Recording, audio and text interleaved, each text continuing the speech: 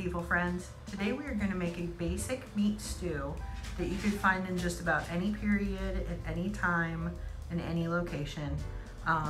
We are going to do a Norse Gaelic version.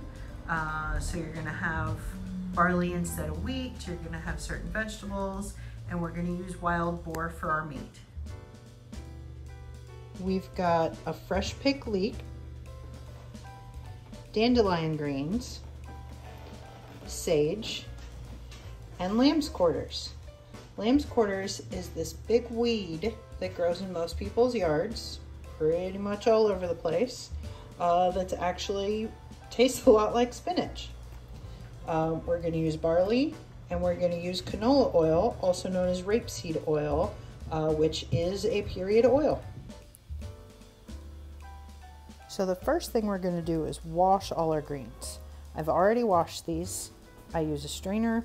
I put it into a bigger bowl and fill those with water enough to cover all the greens, and then whoosh it around kind of like you would like wash clothes or something. You just put them in there, wash them around until there's no more sticky stuff on it. The lamb's quarters in particular, you got to watch the backs of the leaves. We'll get these little black bugs on them, and you want to make sure you get those off. And mine grow in kind of sandy soil. So there's a whole bunch of sand. The leaves almost feel like you picked them off a beach. So you want to get all that washed off. So now that our vegetables are washed, we've got about 2 tablespoons of canola oil in a pan, and we've got that heating up on medium. I'm going to use ground wild boar. Wild boar was found all over the place. Ground is not a period processing style, but minced is, chopped is, so you can do whatever you want with your meat. This is what I had available that I could get a hold of. So this is what we're using for this to try to make it a little bit more period, even though ground isn't period. So we're just going to kind of break this up. You know, if you've got diced meat, you don't have to do this. You're just going to want to flip it to get your sides evenly cooked.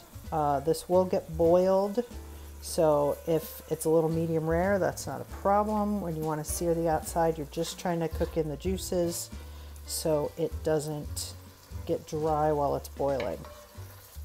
So we're just going to brown this, and I'll see you in a minute. While the meat is browning, I'm going to start cutting up some of the vegetables. Leeks you want to cut off just above this little root ball here. And in previous videos, I had you stop where it starts getting dark, right about this line. When I buy leeks at the store, these greens were so hard that they were kind of woody and bitter, and when I cooked them the first time, I really didn't like it, so I figured this part was inedible. That's wrong. This is supposed to be edible, and in younger ones like this that I just picked, it's really pretty malleable and soft and totally edible. So we're going to cut off this root ball, slice it down the middle, and just kind of chop it all the way up. A flower bud was starting to grow here, and it's almost like aloe, and I did not like the flavor of this. So I'm going to not use this part, but I will use the rest of the greens. Then we're going to chop up the lamb's quarters. Then we're going to chop the dandelions. And you know what? I'm going to put half the sage in right now while the pork is cooking, while the boar is cooking. So we're going to take this, and we're just going to sprinkle that in here with that, and give it a good stir. And that'll help infuse the oil as well as the meat and give it a little bit stronger flavor. I really like sage with pork, so I can only assume it will be good with the boar as well.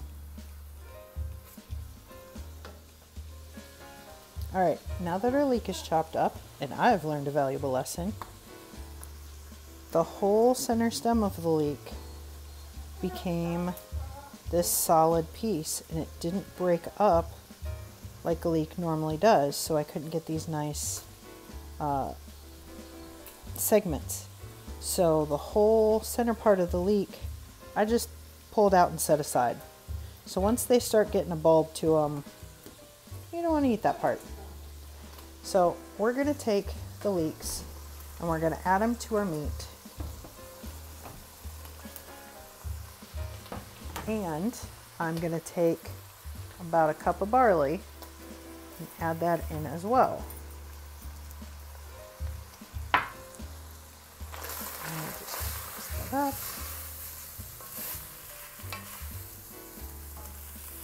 And we're going to add water.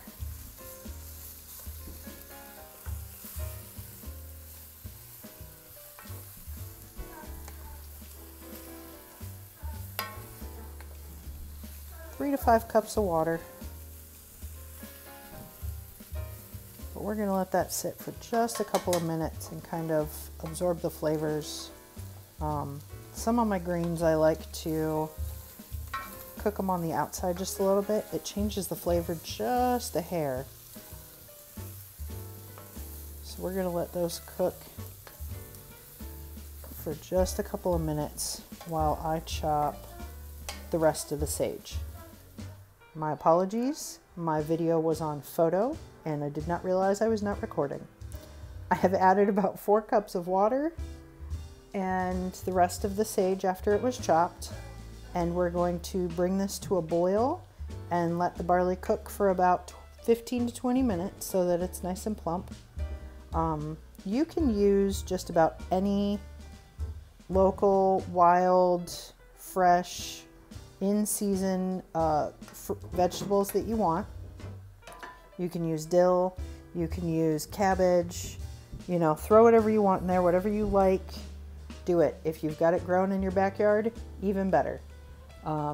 If you know your local plants, feel free to get them. If you don't start picking green things and throw them into your soup and make yourself a poison ivy dinner. That would be bad. Nobody wants to do that. So make sure you know what you're picking before you start throwing it into soups. Okay, we've got a pretty good boil going on. So I'm going to put the lid on this and we're going to turn it down to low. All right, so our 15-minute timer just went off. So we're going to check and see how it's doing. The barley's not quite done, so I'm going to stir it and give it another 5 minutes. That soup's looking pretty good, so we're going to give it one real good stir.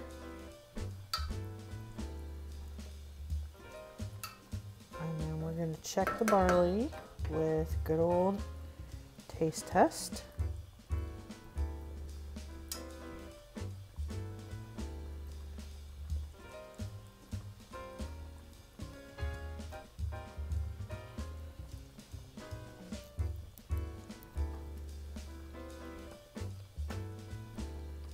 All right, we're good.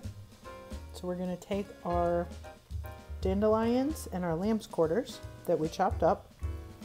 We're just going to add those to the pot and stir them around. And we're just going to cook these basically until they wilt, so maybe 5 minutes.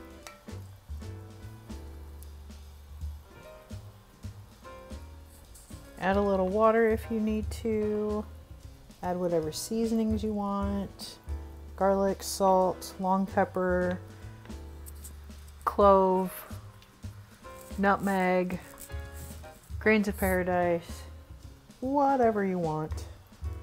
Throw it in there. It's just a basic, I can make this fit anytime, any place soup.